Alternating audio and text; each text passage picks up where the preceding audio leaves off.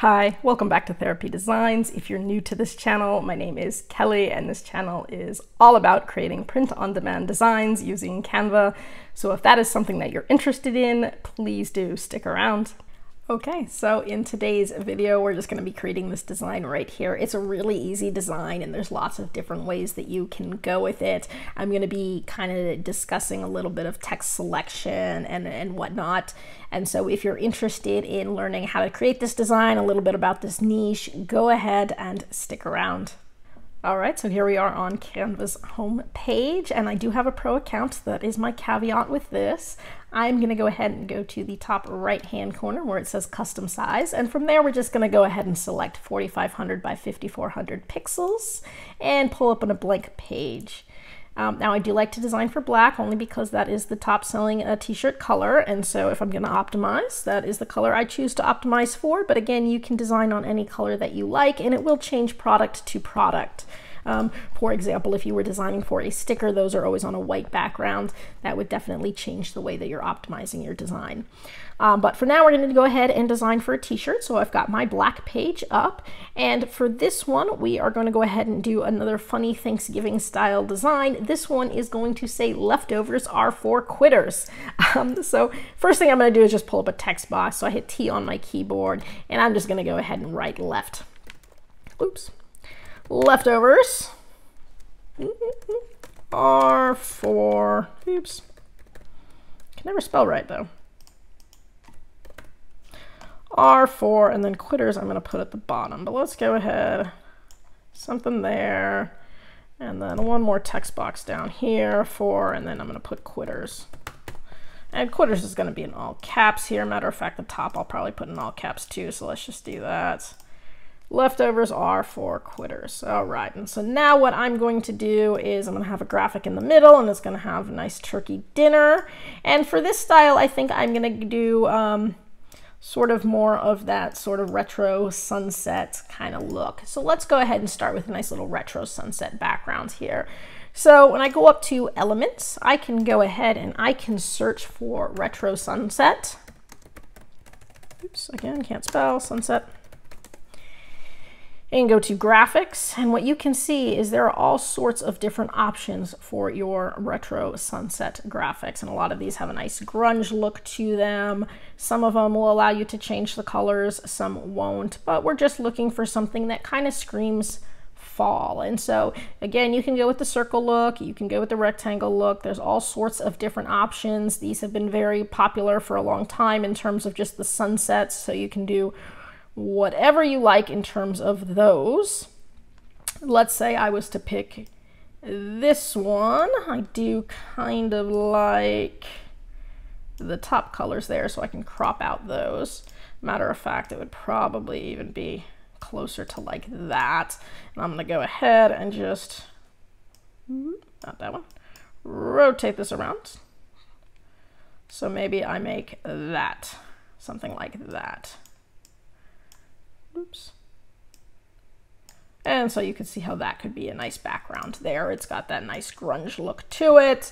And I could, of course, make this grunge. And so you can pick ones that you want. You may not want to go grunge. Maybe you want to go something that's a little bit more smooth.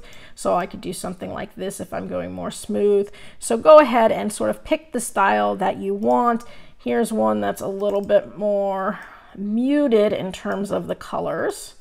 So again, this one's going to have some lighter colors, and this one's still kind of grunge, and so that one might look good. And so pick something that has some nice, again, just fall colors, and go for it, play around.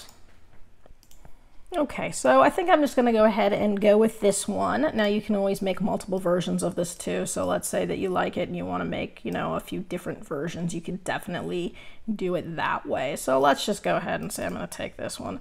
Maybe even bring it down just a little bit. Depends how I like that. That'll work. Something like that.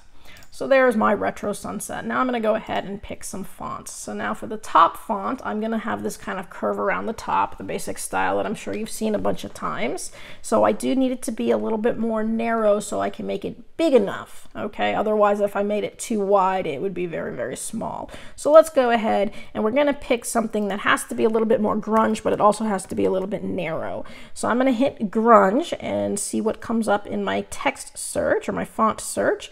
And I'm just going to go ahead and come down. One of the ones I like here is called Zoomy Rough Bold because it's nice and narrow, but it also gets that good grunge look to it.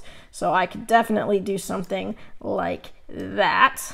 Pull it on out. And again, I could make this circle a little bit smaller too if I needed to. Make sure my circle is centered. And then take this and I'll make sure this is nice and centered. And then I'm going to go up to Effects. And I'm going to go down to where it says Curve. And now I can play with my curve a little bit. And so I can make my curve kind of match the circle a little. And again, I can sort of also play with where this all lines up. So something like that looks good. That's a little bit tough to read. It may be a little higher than I'd like. I can play with the spacing too. So if I go with letter spacing just to space it out, I could do something like that. It is a little bit bigger than I'd like. So maybe I come down. And this is where you just sort of have to play a little bit. So I want to make sure I've got some space there.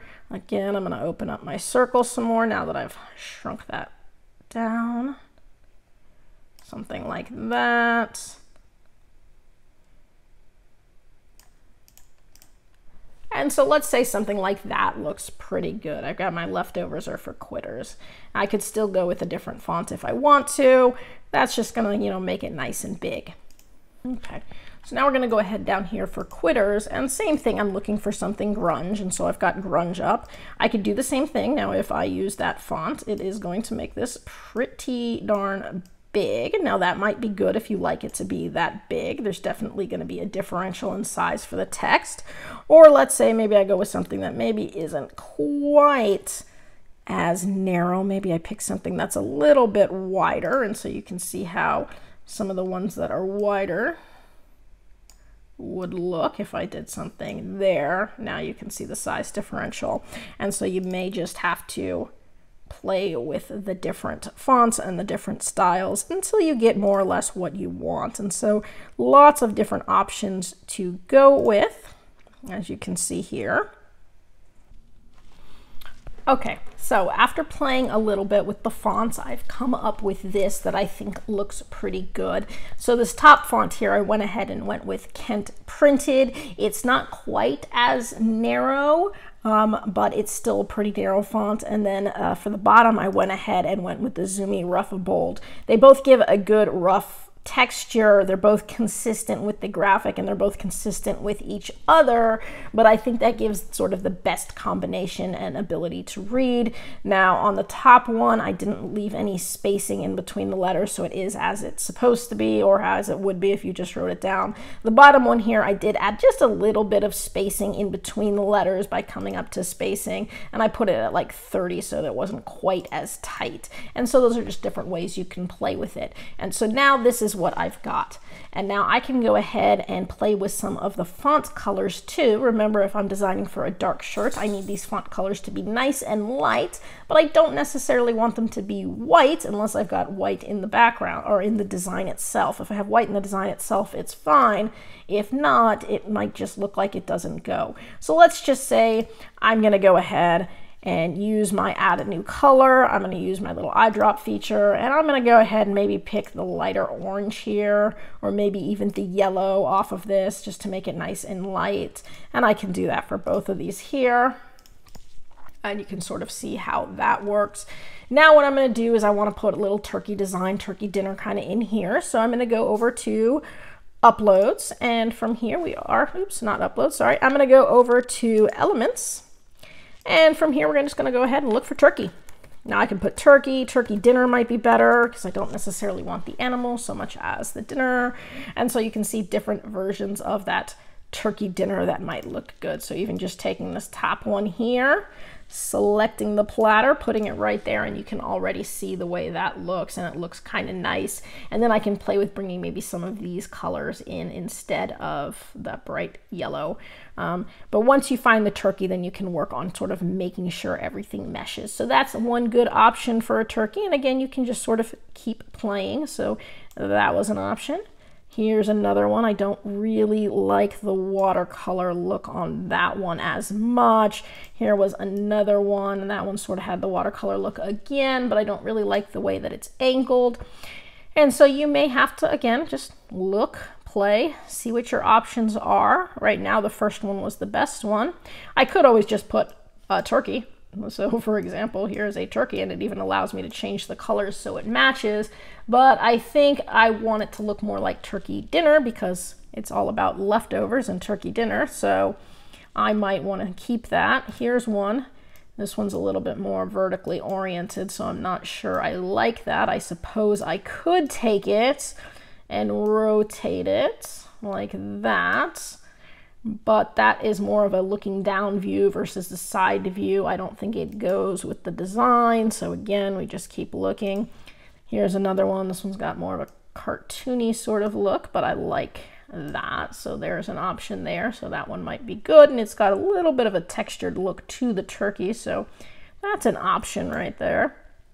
And so we'll just keep playing and keep looking until we find one that kind of looks the best. Here's another good one with the turkey, and this one's got some like potatoes and whatnot. I do like that it's on the plate, and so that looks kind of cool. And in terms of the size and how it's filling the page, I think this one's looking pretty nice.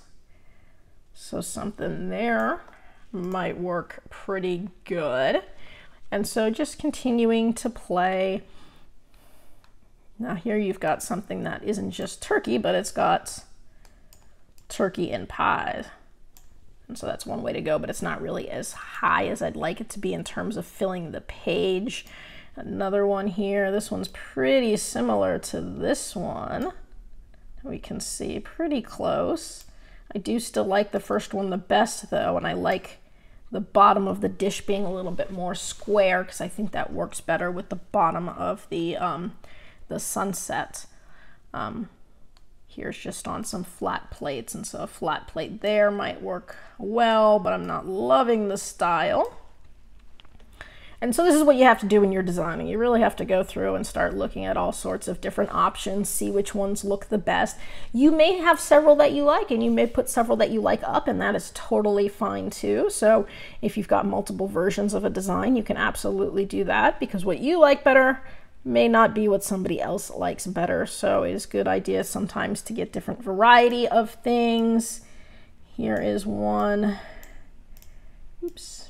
This one's a little bit more of a fall kind of looking one. You've got your turkey with its legs right up in the air for some reason, but it's got a pie and it's got an apple. So it gives it a little bit more of a leftover kind of feeling.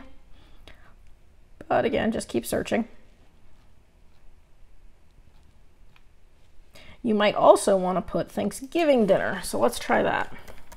So after looking at a lot of different options and kind of deciding what I thought was the best, I decided to come up with this one right here. It fit the screen nice and it had some good detail to it. It's not exactly a grunge look, but it still looks nice. And if I liked this, I could, of course, change my sunset and text to be not grunge. I could keep the exact same look, but get rid of the grunge if I wanted to make it more cohesive. So lots of different ways I could go with this. I'm going to go ahead and change the text color here to kind of match the turkey color a little bit more. So instead of that yellowy color, I want more of the lighter color here on the turkey. Something like that looks pretty good.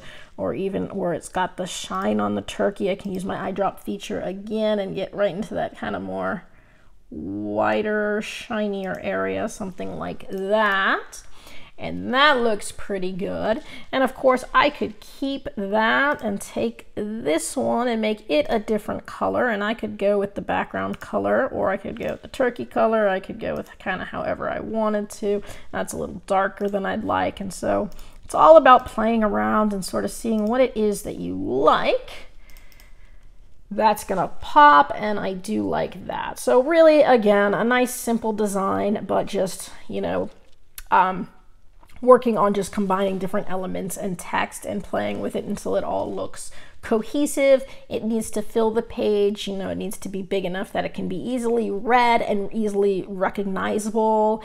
And of course, humor is always good. So whenever we're creating these kind of designs, especially for, you know, things like Thanksgiving, humor is great. If you can come up with some funny shirts that somebody might wear over to a Thanksgiving party with their family or whatnot, something that's, you know, going to make people laugh, it's always a good idea and it's a good sell.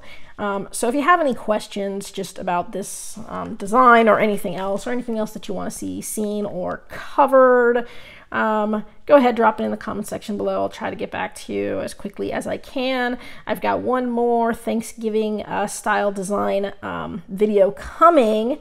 And along with that video, because it's a very easy design, I'm going to also give you guys a list of several more Thanksgiving style niches that are popular every year. So go ahead and stick around for that video and stick around till the end if you want, you know, some good niches that you can also continue to work on.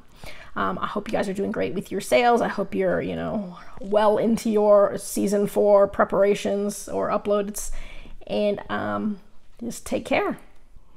That's it for today's video. If you found that useful and would like to see more videos with helpful tips and tricks, be sure to hit like and subscribe and turn on your notifications so you don't miss any of the weekly videos. As always, keep growing and stay creative, and we'll see you next time.